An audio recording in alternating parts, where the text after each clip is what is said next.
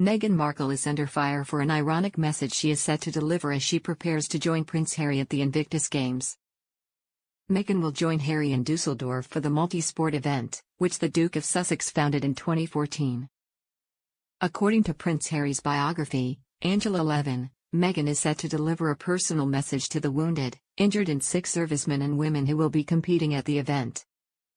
Levin believes the Duchess will focus on a message of courage and resilience, something she said is ironic. Meghan is going to be there, Invictus Games, Levin said. She is going to speak to the veterans about courage and resilience. I thought that was quite ironic, because she represents neither of those things. It comes after the Duke of Sussex gave fans a teaser of his upcoming Netflix documentary centered around the Games.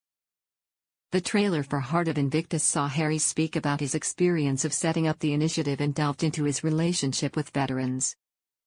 One notable absentee from the video was his wife, Meghan, but it remains unclear as to whether she will be missing from the show itself. According to Levin, Harry came across more like his former self in the teaser for the upcoming series. There was an advert for the series, and he struck me more like the Harry I knew in 2017 when I was writing his biography, she told GB News. He was brilliant with the soldiers who were damaged mentally or physically. They said he'd given them a wish to live. I said to him, "Do you use this as a way of helping you with your own mental health issues?" I thought he would throw me out. He waited about a minute to answer, and he said, "You were right, it does help me. I just wonder if he is coming out of the pit he has been in and he's becoming more like a man himself. He's in a very bad, miserable state. He was happy before, but he isn't now." A camera crew for the project joined Harry and Meghan when they visited the Games in The Hague in the Netherlands in 2022. In another news, Prince Harry and Meghan Markle's shift towards the new chapter of their lives has come under the radar of experts who believe it signifies a total distancing from everything royal.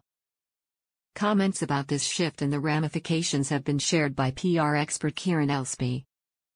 He broke everything down during one of his interviews with The Mirror. All of this has been shared in response to the ex-royal content the duo churned out in the last year. In the eyes of Mr. Elsby, the upcoming rom-com series inspired by the book Meet Me at the Lake proves the anti-royal propaganda era is over because the Sussexes are now visibly in a new chapter of their lives, distancing themselves from their former roles as senior members of the royal family. The director of media PR Global even went as far as to add, "Their professional pursuits have expanded to encompass a diverse array of initiatives. While some have worked, many have not."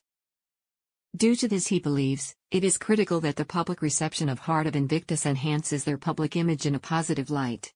If as expected the documentary focuses around the Invictus Games, as a whole they will avoid creating any new royal dramas. That in itself is a wise strategy.